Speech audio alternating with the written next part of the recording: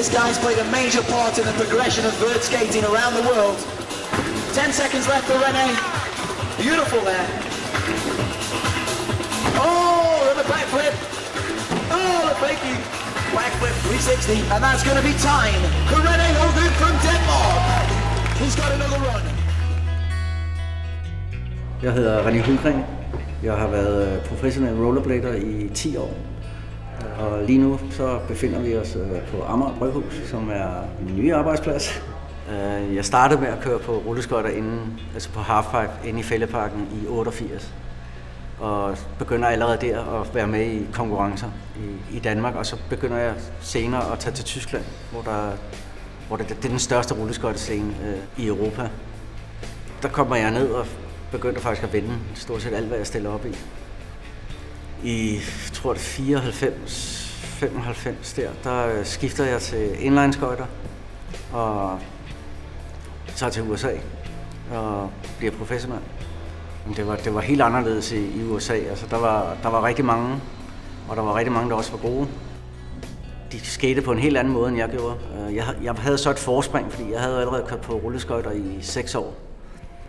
Så begyndte de så at invitere mig til forskellige shows og konkurrencer, og det var så også næsten med det samme, at jeg blev inviteret til X Games. Det første X Games i 1995. Der er selvfølgelig fest og glade dage, og når konkurrencen begynder, så tager man over om morgenen, og så begynder man at varme lidt op og træne og få følelsen med rampen, indtil det går løs. Så er man alle sammen op på rampen, og det er meget venskabeligt, og man klapper hinanden og giver high five. Så det er jo de samme, man møder til hver eneste konkurrence, og man er venner med alle sammen, så det er bare sjovt. I stort set hele 96 og 97, der vandt jeg næsten alt, hvad jeg stillede op i. Og det var så X Games i 96. Og ja, så ellers stort set alt andet. For det meste, når der blev sagt ens navn, og nu var det ens tur til at skate, jeg lod slet ikke mærke til, at der var nogen rundt omkring mig. Jeg skatede bare. Men der var så en konkurrence i den i Lausanne, som jeg havde vundet 2 år i træk. Hvor det var den største konkurrence i verden, og der var 100.000 publikum. Og mit hjerte, det bare bullede, og jeg kunne slet ikke køre. Altså, det var helt af helvede til. Det var meget mærkeligt. Det var første og eneste gang, det var sket. I 97, der får jeg en alvorlig knæskade, og så begynder det ligesom at gå lidt ned ad bakke. Og så i 2000, tror jeg det er, der brækker jeg ryggen. Sådan flækker. Ja. Og så stopper jeg og kommer tilbage til Danmark.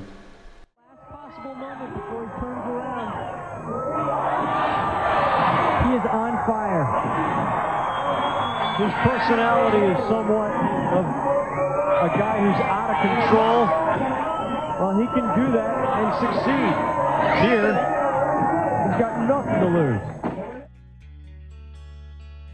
Jeg ved ikke, om man tænker på, at man kan slå sig, når man skater. Man ved, at man kan slå sig, men hvis man hele tiden tænker på det, så tør man jo heller ikke at lave de svære trick. Altså, man gør det bare, og så hvis det går galt, så går det galt, og så det er bare ærgerligt.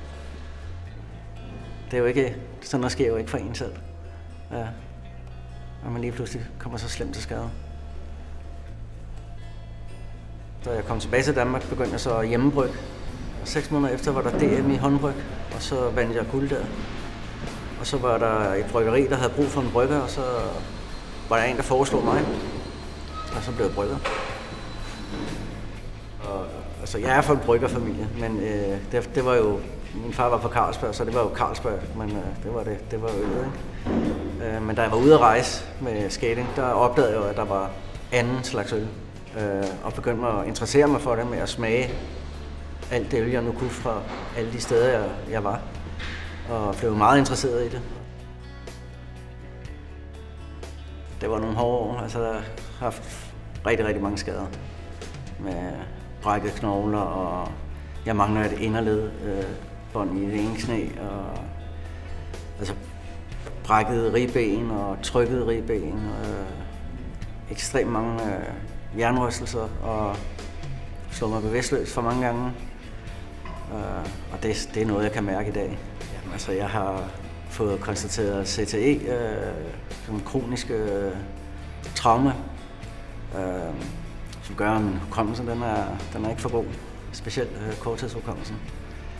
Altså, det er jo en helt sindssyg oplevelse, jeg har haft i de 10 år, jeg var ude og leve af det.